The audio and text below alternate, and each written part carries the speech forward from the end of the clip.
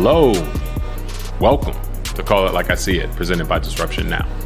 I'm James Keys, and in this episode of Call It Like I See It, we're going to take a look at the supply chain and inflation issues that we're seeing take hold in the U.S. and try to figure out if these things are short-term blips or long-term concerns. And later on, we're going to take a look at the U.S. Food and Drug Administration's move to try to cajole food companies and restaurants to reduce the sodium level in the foods that we eat. Joining me today is a man who feels like busting loose.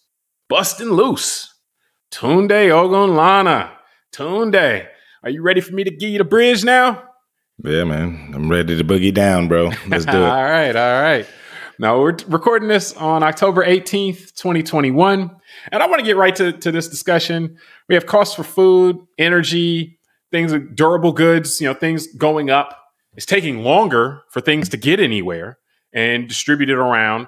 And there's concerns all the way that Christmas may even be on the chopping block here because of what's going on with the costs and the distribution issues.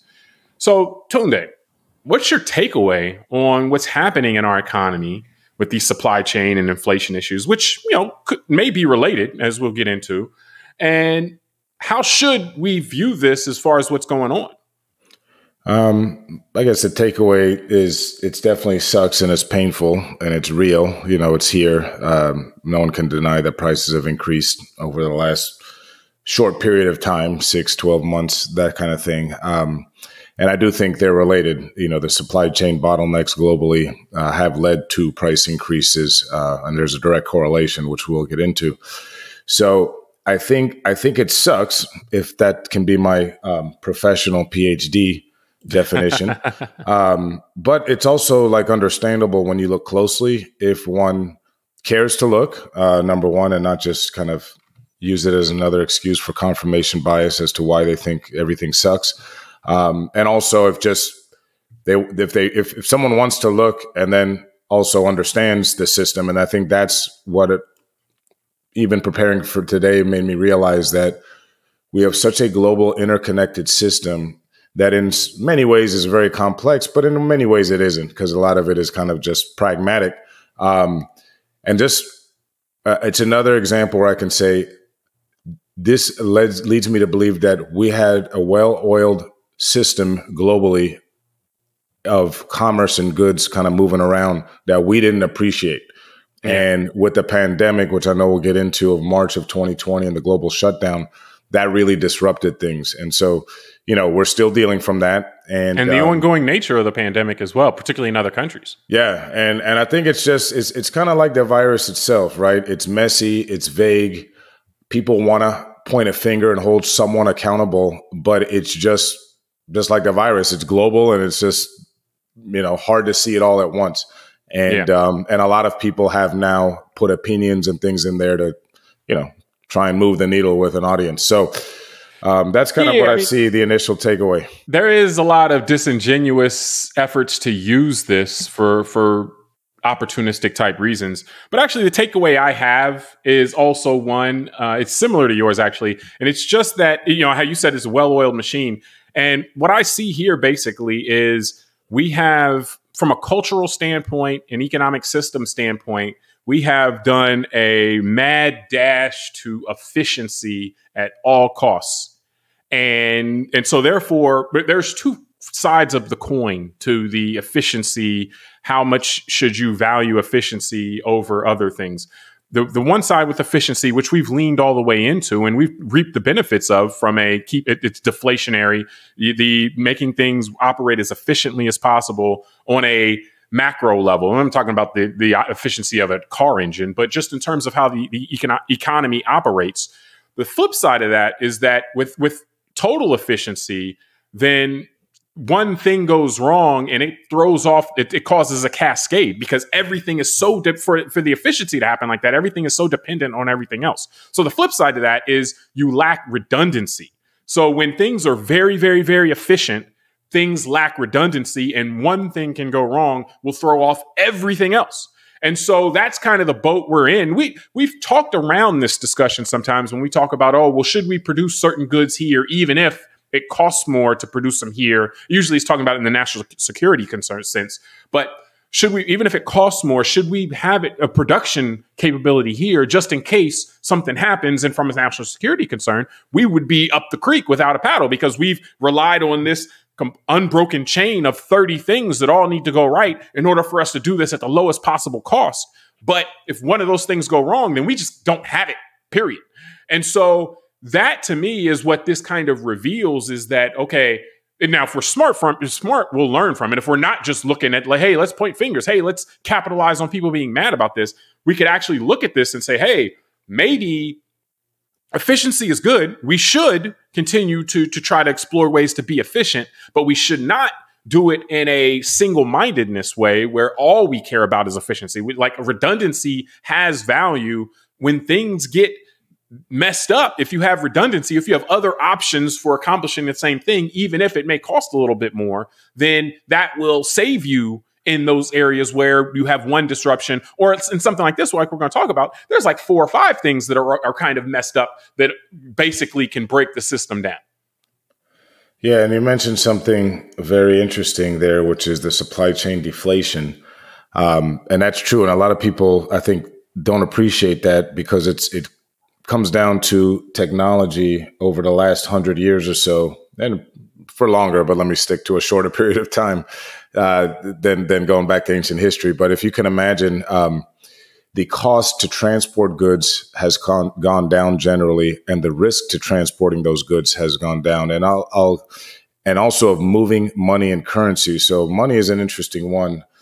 Let's just assume, all the stories we know of after 1492 when Columbus discovered Americas, which is another great example of how long the global supply chain has been going on. Because remember, but I will say I don't know that Columbus discovered America. Well, good point.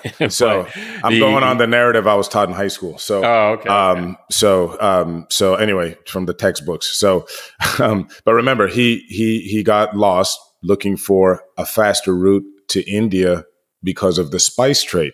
So that's another example of just this global trade and commerce in goods and services is nothing new.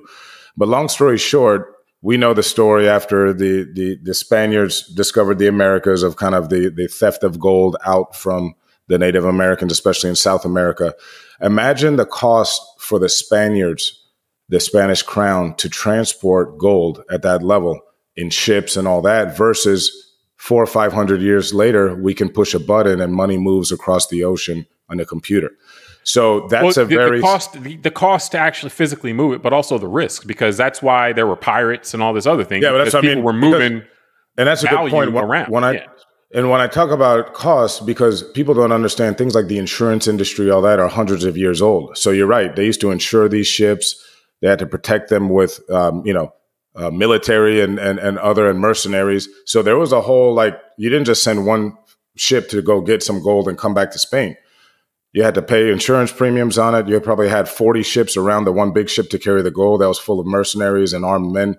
They had to go fight the Aztecs and the Incas and hope that they could actually come back. I mean, it took 6 months to a year for a round trip journey with all that. So long story short, today, Spain can press a button and they just made a currency trade with the country of Ecuador or Costa Rica. So that's just a very simple example of how the cost and time of movement of capital like that has become much more efficient in a few hundred years. Well, but to go to your original, where you started, you don't have to go back to 1492 or the 1500s. But I like to give this an example. Like this was going on in the 1800s. This was going on in the beginning of the 1900s. Like how to move things. Like the banking industry, in large part, sprung up to try to solve this problem, where you could take money to somewhere and then they would give you credit elsewhere because that was, you deposited that money in London and then you could show up in Paris or in New York and they'd say, oh, you put the money there, we'll give you not the same thing, but we'll give you the equivalent value and so forth. So that's kind of where the banking industry came from in a sense.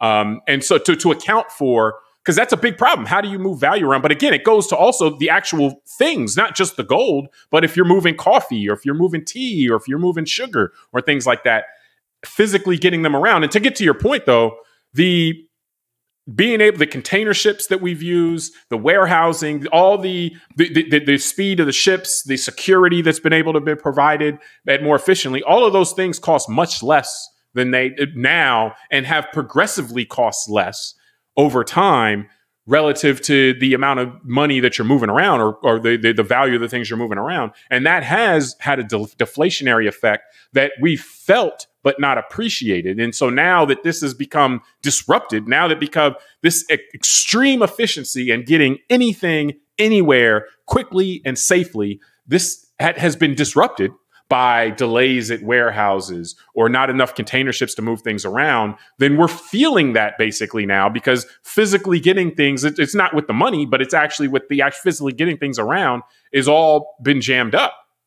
Yep. And, you know, as you speak to that, I wanted to cite a few things, because when we think about it, we're here in October of 2021. The pandemic really got going, let's say late February into March 2020. So not 2 years, 20 months, something like that, 19 months ago. And so what do we have for the first time in world history? We had the whole globe shut down at once, because like we talk about ancient history, or even not ancient, but just a few hundred years ago. I mean, the country of Spain wasn't communicating with the Aztecs to shut everything down at once. So this was the first time that we've seen that globally. And like you said, we had a well-oiled machine that basically was grinded to a halt. And then the machine didn't turn back on all at once with a lot of grease and oil. It has been turning on slowly globally with fits and starts. So what happened? It's easier to shut it down than it is to start it back up. Yeah, of course, and start it up. And so what happened was workers were laid off, prices were slashed, because remember, in 2020, companies had a lot of inventory, didn't know what the future held. If we remember, it was the first time the price of oil went negative in world history, because there was just oil sitting on these container ships and no one wanted to take delivery of it. So the price went down. Then international factories, not only in 2020, but in 2021, where most of our supply chain starts, the manufacturing in Southeast and Northeast Asia, not only have they been open and shut sporadically due to their own COVID outbreaks, there's now an energy crisis in Asia. So they also have been rationing when the factories are on and off. And there's one in Europe as well. So that doesn't help. And there's also Europe's dealing with some natural disasters, other things, you know, you had forest fires, you had floods. So there's a lot of that going on top of this backdrop of this kind of sloppiness of what's happened since last year. And then the other thing that we really don't appreciate in the United States is other countries have had an extremely slow dissemination of the vaccines.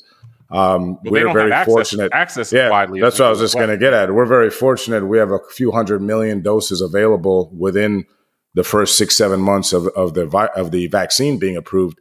A lot of other countries just don't have that supply, and so they're still operating the way we were pre-vaccine. Yeah, their factories get shut down because of COVID outbreaks. And that's what I'm saying. Yeah, that's all fits and starts. And then there's also the biggest one, which is not talked about as much, is the shift in demand from not only U.S. but other first world consumers. So remember, these factories were set up to make in let's say the third world countries where the supply chain starts because of the lower cost of labor. They were set up to produce a certain amount of, let's say, furnitures and TVs every year, a certain amount of vehicles, a certain amount of shoes, so on and so forth. Well, there's been just a shift in how we purchase over the last 12 months because we're all sitting at home. So now, you know, there's a huge demand for everything from fertilizer to home furniture to outdoor patio sets and all that, which is much higher than it was pre-2020. And there's a lot less demand for things like automobiles because people aren't driving as much. So those manufacturing hubs also take time to shift how they're, you know, dealing with output and things like that. So, you know, they have to adjust to that. Yeah. So when you really think about it and really peel away the layers, that's why I said at the beginning, it sucks, but it's understandable. And it's understandable if you care to understand it. Yeah, that's kind of what I'm saying. Like, if you're not trying to look for confirmation bias that this is someone's fault, and I just want to point a finger.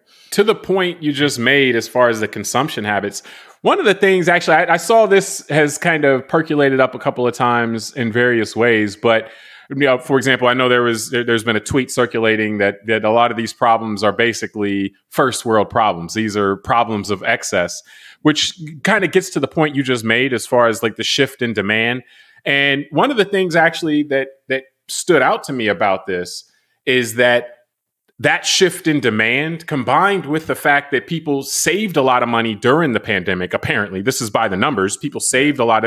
There's been reports Americans are sitting on like $2 trillion that they just didn't spend that they otherwise would have during the pandemic.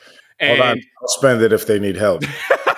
Tell everybody to call me, okay? And so people are buying, like you said, different things because of that as well, because they're trying to retrofit their homes to be better for work or better for entertainment or better for exercise or whatever. And so these shift in demand. And so basically it is, in a sense, kind of because we're buying a lot of stuff, because we as American consumers, so to speak, and wherever, any first world consumers, because we're buying a lot of stuff and we're trying to fit all of this purchasing that we would have done maybe spread out over 18 months into 6 months or into 4 months. The existing supply chain, even if it was working at optimal efficiency, would have a hard time dealing with this.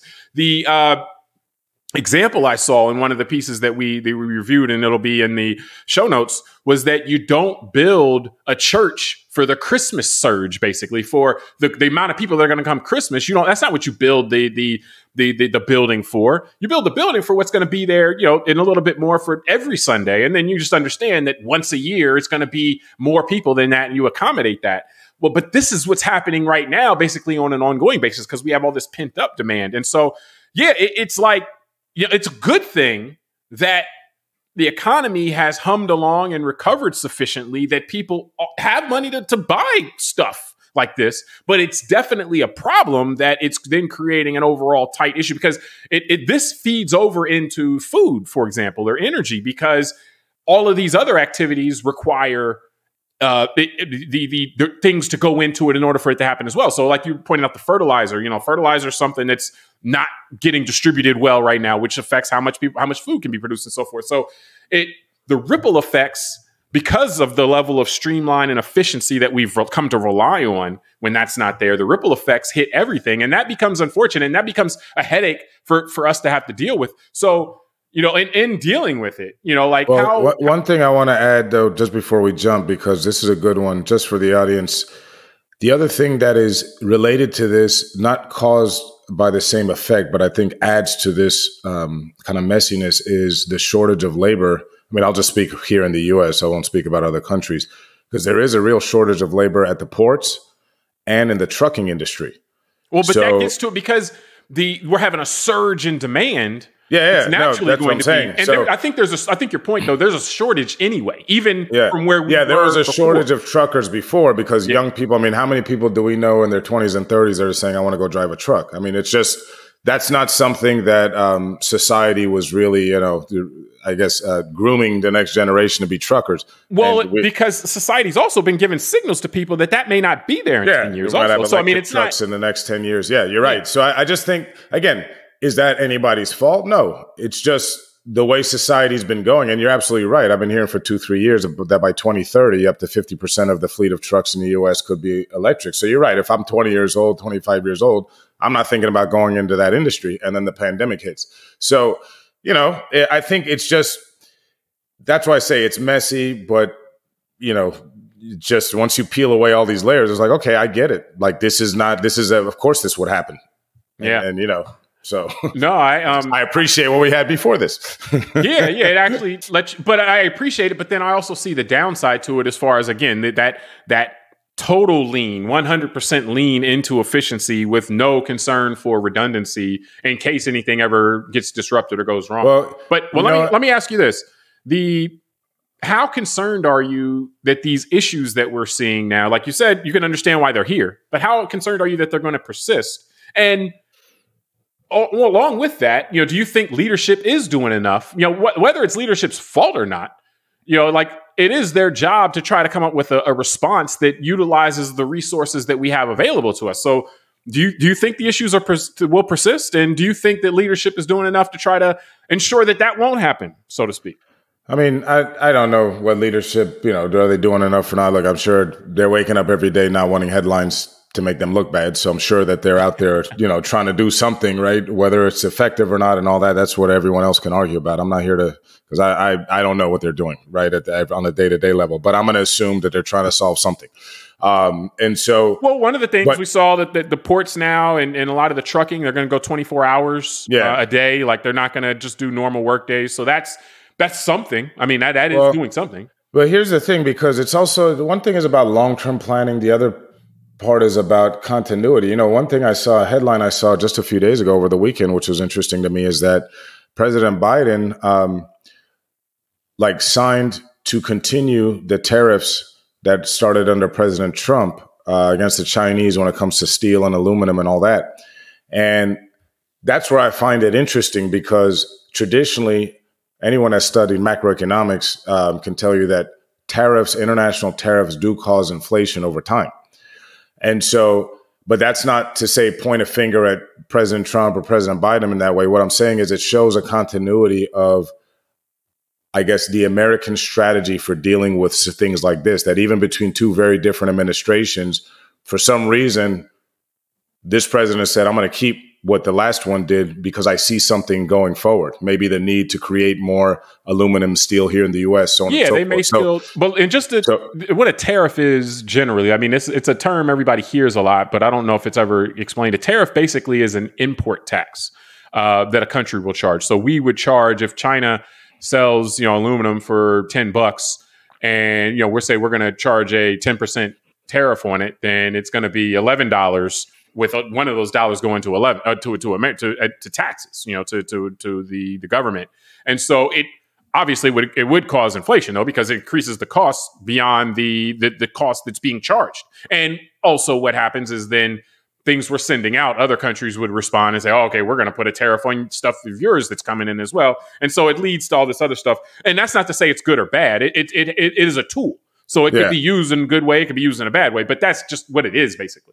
Yep. And so the reason I bring it up is the idea of long-term planning for a nation. And this is where I think it's going to be even messier and more difficult to kind of just answer directly, because it's hard enough to get a big country like ours, to agree on something and then do it long-term, even through successive administrations. I mean, we seem to have, wars that go nowhere over successive administrations, but not real positive things these days.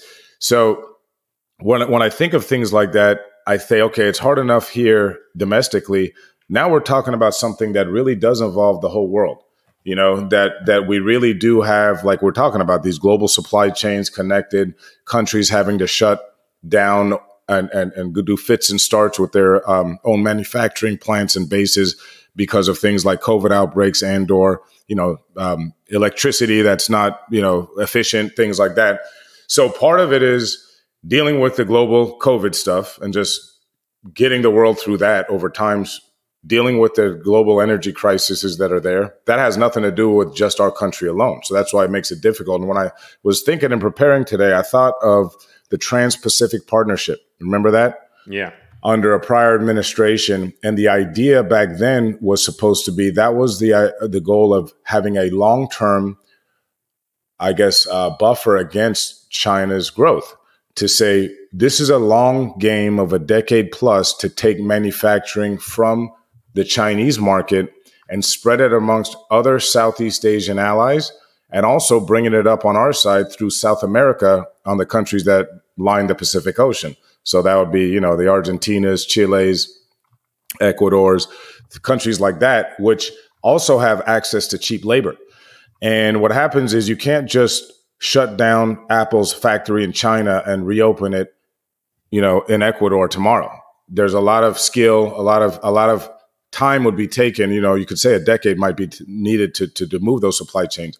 But what happens, unfortunately, is because that was announced under one administration, when a successive administration got into office, for domestic political purposes, it was just, let's just kill everything the last person did.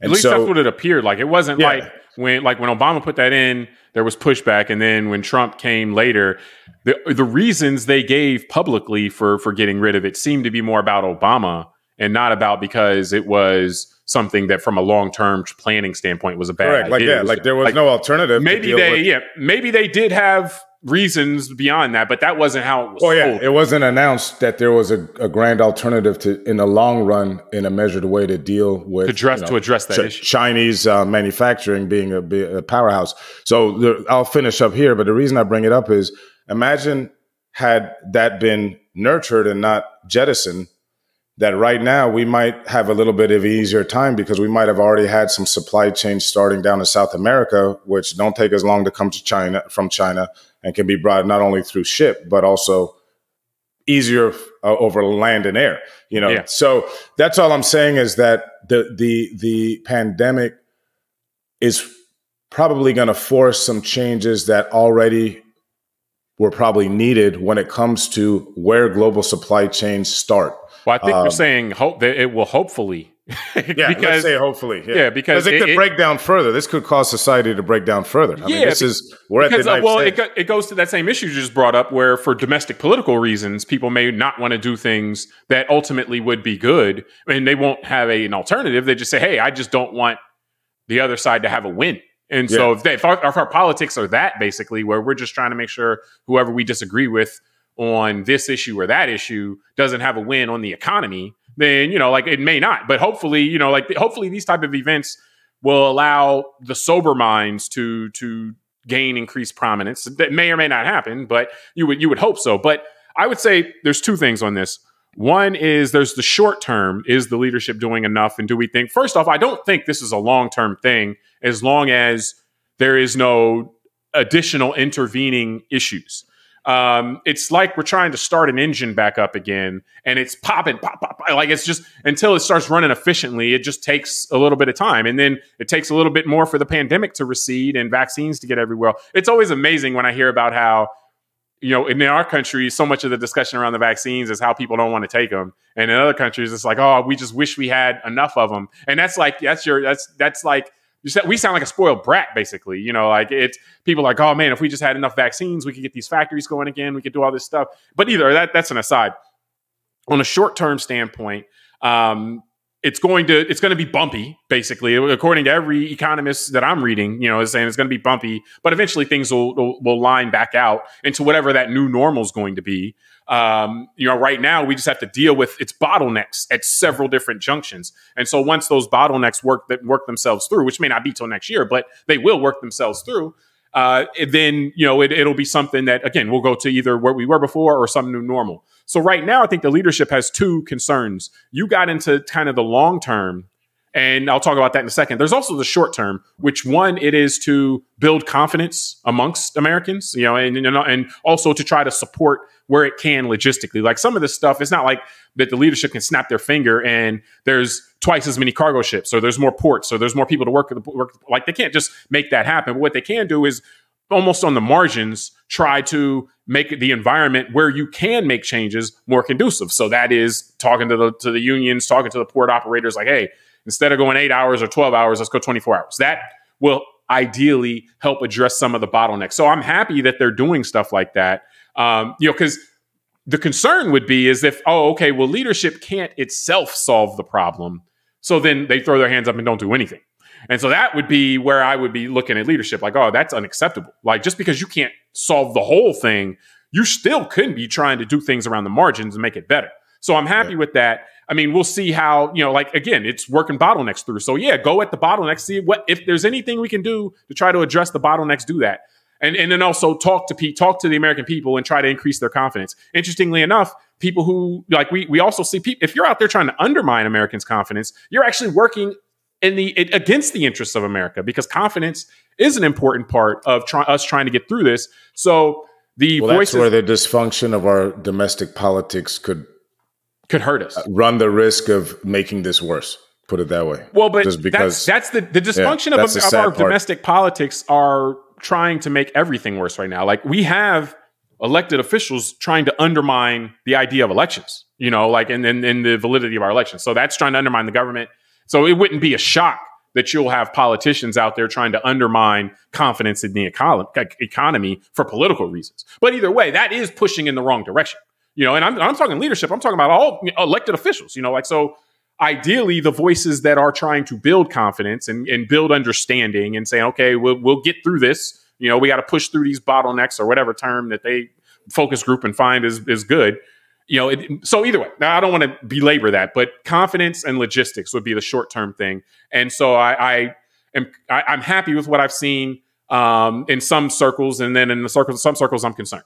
Long-term, it's what you just said. It's the deals and forward thinking. Like, hey, what are we going to do here?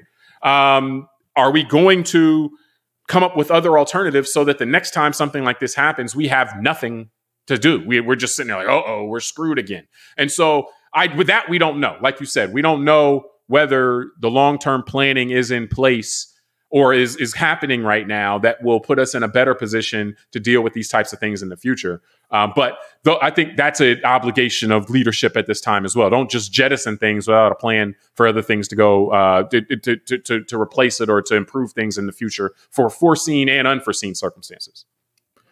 Yeah. And my closing to this section is the good news is that because the price of food went up, Americans will eat less. I don't know if that's the case. They'll just eat worse. I was just thinking everyone's complaining. I was at the grocery store and, the type of steak we like to buy went up like 100%. And I just thought, okay, I got to have smaller portions now. It's probably better for me. So I don't know. Well, we'll see. I was going to ask you if there's any lessons we can get from this. So I guess that's the lesson, is to eat less. Yeah. Smaller portions. It's healthy for us. Yeah. Well, I think I think the long-term planning is kind of the lesson, like you got into with the Trans-Pacific Partnership. That was a good idea, or at least as good of an idea as anybody else has put forth. And we kind of scrapped that for political reasons. But ideally, I'll say it is. Oh, go ahead. Sorry. No, I was going to say, ideally, that and other things, we can continue to have some level of forward thinking in leadership, in the halls of leadership, to try to make our system more robust, the systems we rely on more robust, so that when disruptions inevitably happen, that we can handle them a little easier. Like some stuff, like the level of the bottleneck we're seeing right now is somewhat unavoidable, but how well you can deal with it is something that is within your control. So I think that's the lesson, really, is to try to make the systems more robust, add more redundancy, as I was talking about before, and make it so that we can handle these things more effectively.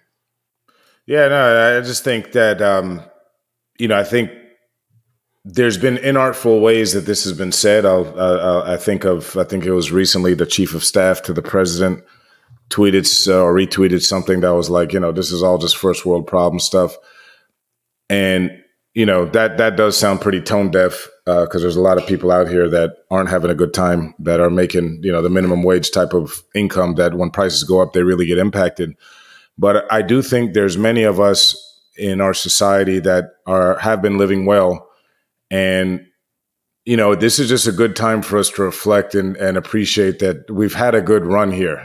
This system has been great. This United States system that we've grown up in the last 40, 50, 60 years, generally, I know there's a lot of people that have fallen through the cracks, but generally, when I talk about we were losing 7-8 million jobs a week back during the height of the pandemic, we all thought we'd be in a Great Depression right now, and somehow, the economy's been booming.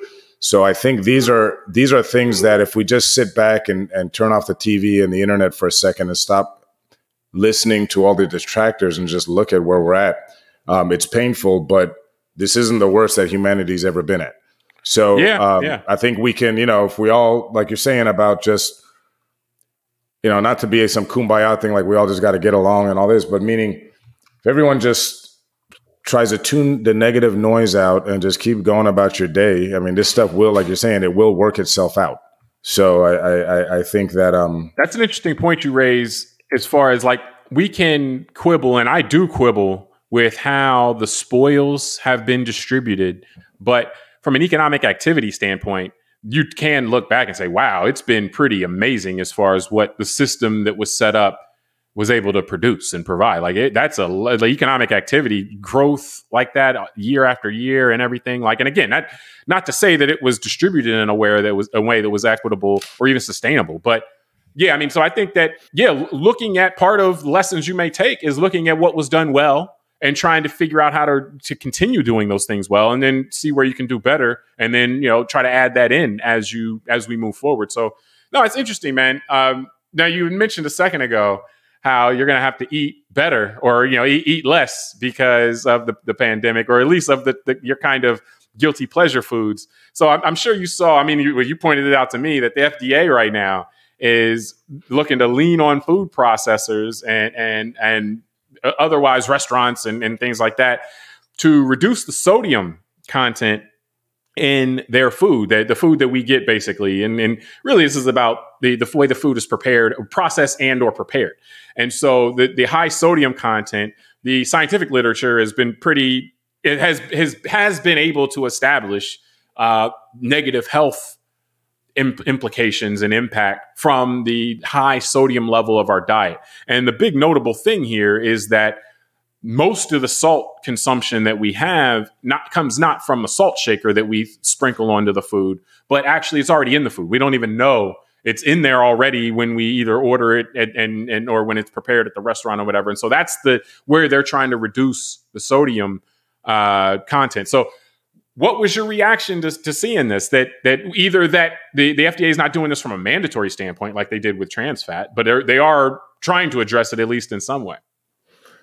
I thought it's great timing for another government regulation. Like I said, just when I can't buy enough food, I can now not feel bad about it, because I guess I'm being told. If your steak is smaller, you don't need as much salt. Yeah, exactly. And you're right. And then I don't need as much marinade that's full of salt. So you're right. Yeah. No, I mean, look, I think it's a noble endeavor, just like any time that any administration tries to do something to make Americans healthier, right? I mean, I don't think there's anything wrong with it. I think that just like in a lot of things we talk about, we as a society don't seem to be that educated about certain things that are important to us from a health perspective in our bodies. And I think the amount of sodium that we take in is a good example, and not understanding how sodium itself and excessive sodium leads to some of the most common health ailments out there, like heart and cardiovascular issues, because, it can lead to high blood pressure that then it's kind of like when we did our show on sugar, like too much sugar can lead to diabetes, and then the high blood sugar can cause damage to organs. And I think, high content of sodium does the same thing. It just can cause damage to the body. And it's interesting because sodium is something as a compound that all life has evolved to depend on. Yeah, we need it to live. Yeah, we need it. And it's part of, obviously part of nature and the earth. So like many things, just like too much carbon in the air for the planet, salt is not unhealthy on its face.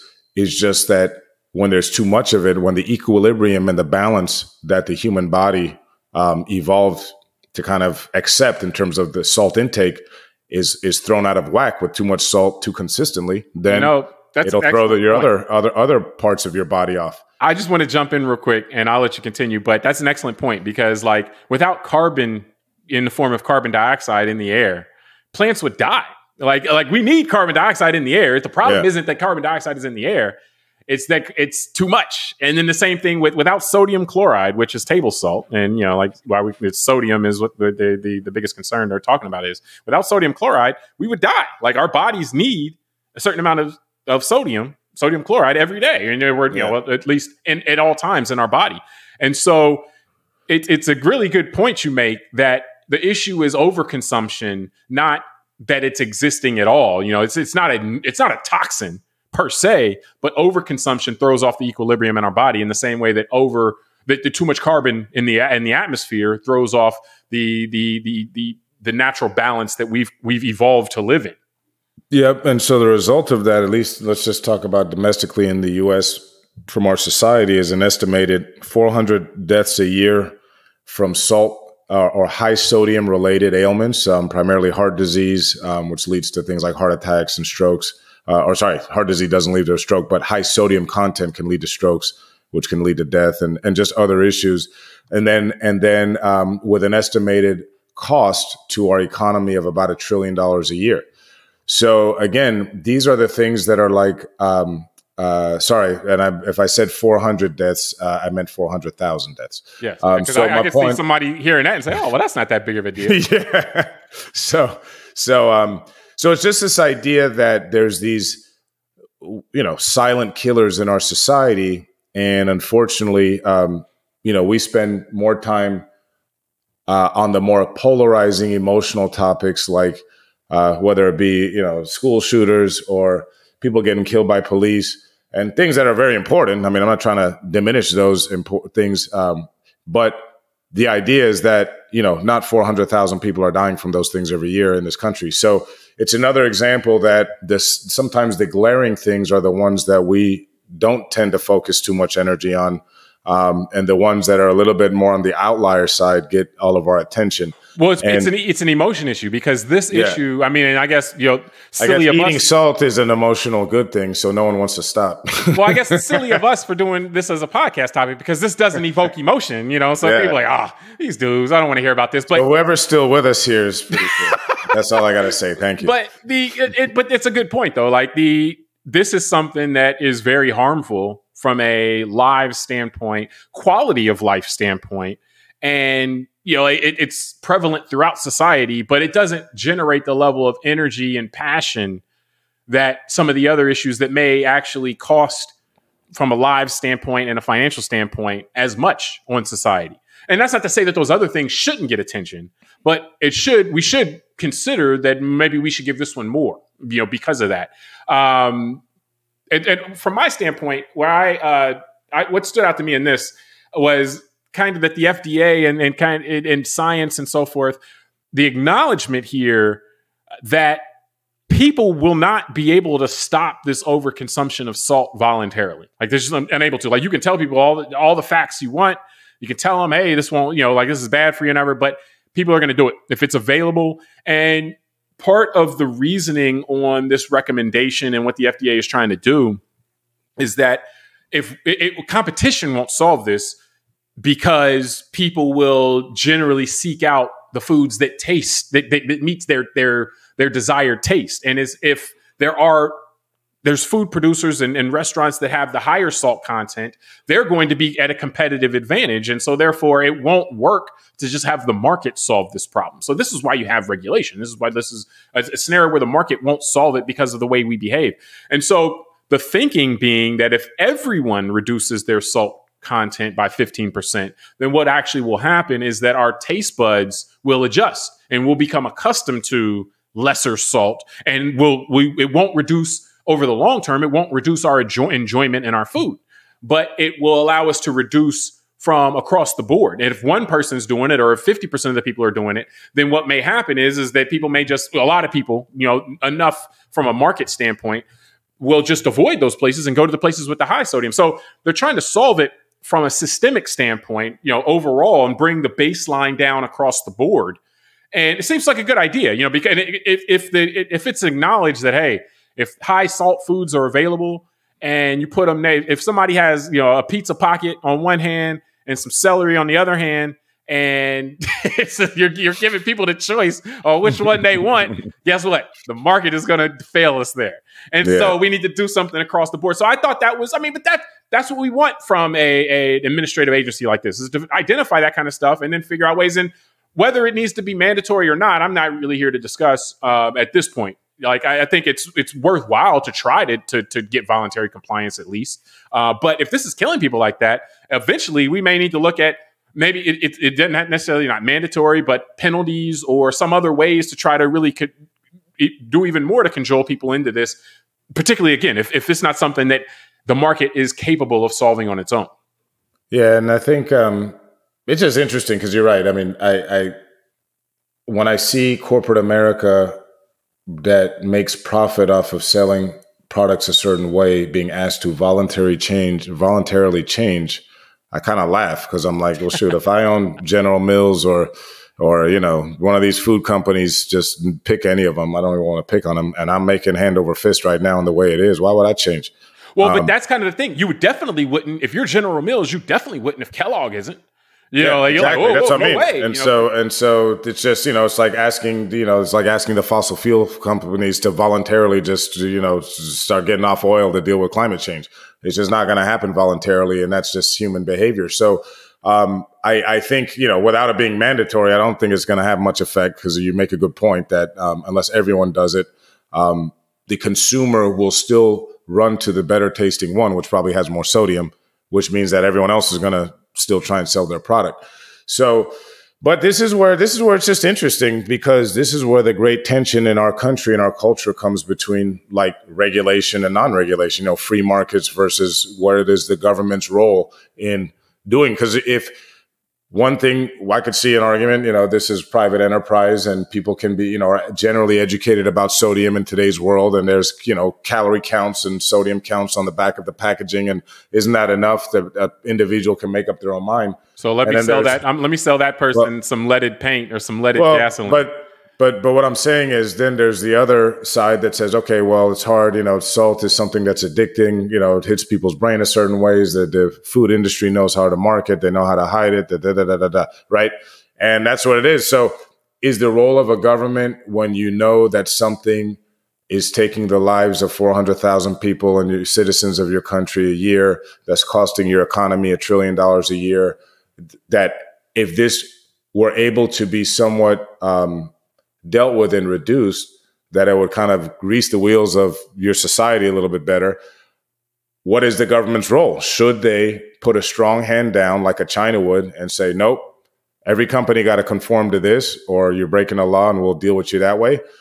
Like a China would, or like a European Union would, or like, it's not like China invokes a certain like kind of mentality, but this is, you look at the democracies in various parts in Europe and they do this. A lot of stuff that we do in America. When I lived in Australia, for example, their McDonald's, when I had McDonald's in Australia, they didn't have a supersize. It just didn't exist.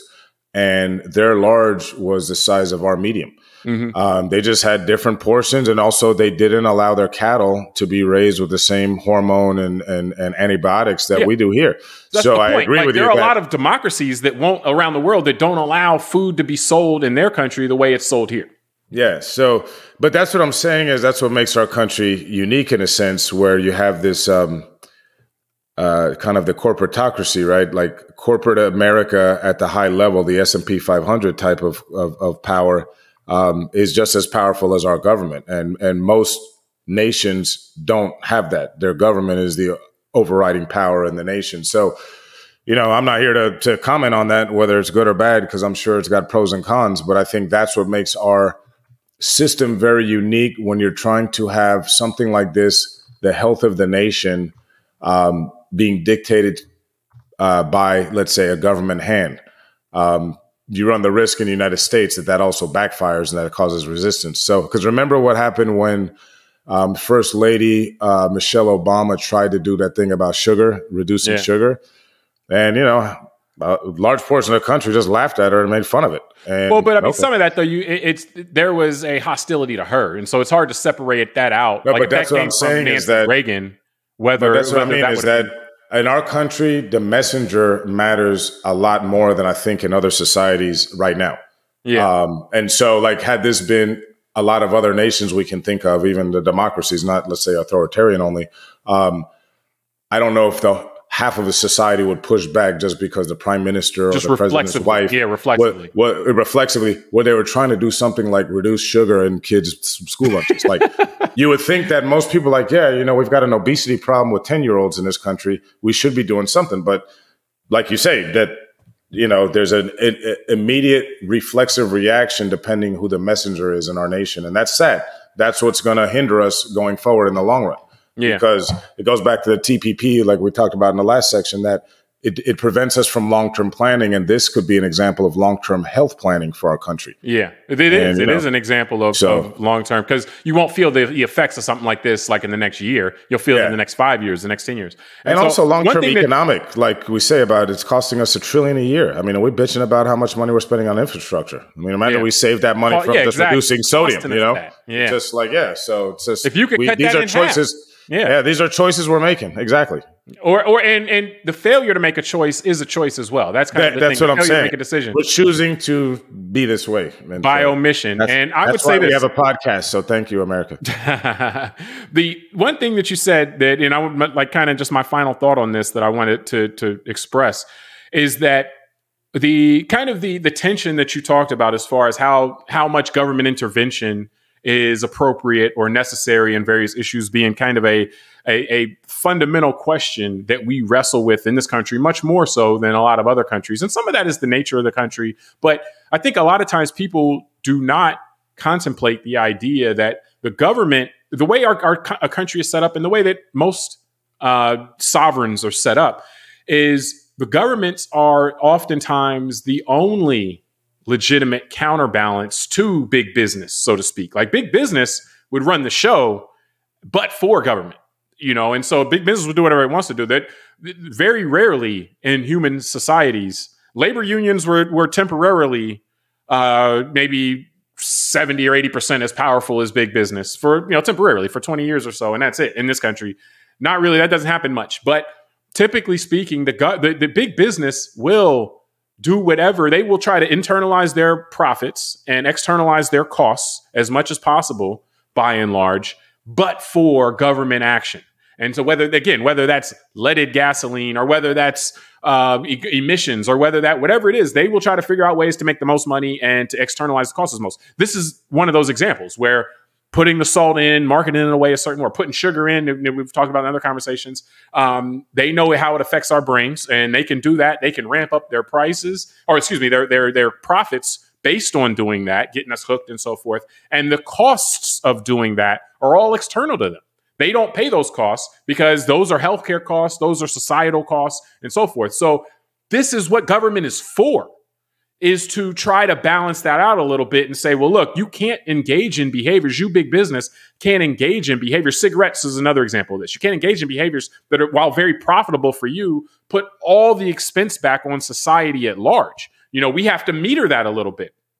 And so if government's not going to do this, then there's not much else for government to do in order from the standpoint of having a sustainable society. Because eventually the costs are going to overrun. You'll have, again, one rich person with all the money or 10 rich people with all the money, and government, will cease to exist as a form from the people, and it'll only be to represent those 10 interests. Or they could just keep printing money. Hey, that's gotten us this far. Yeah, I kind of like that one. I'm just going to have my hand out. Hey, man, you got to think of the little. I'm going to go sit under a tree and watch the Blue Jays fight. That's what I'm going to do. Hey, that'll keep your mind in a good place. The older I get, the more that I enjoy watching Ducks and Blue Jays. Cool. So yeah, but that's pretty much, I'm done. We can wrap up. We got to wrap up here. Okay. Well, Tunde, I've talked enough about salt. Let me go get some lunch. Well, I'll tell you this. I'm just happy that we made it through without you telling us that we had to eat our broccoli. Because I swore that was coming. And either one of these topics, I swore that it was coming and we were going to have to eat our broccoli. But, you're more creative. As long as you watch how much salt you put on the broccoli. Hey, that's going to be the thing, right? So, we appreciate everybody for joining us on this episode of Call It Like I See It. And until next time, I'm James Keys. I'm Broccoli. All right. Subscribe, rate, review, tell us what you think of the podcast, and we'll talk to you next time.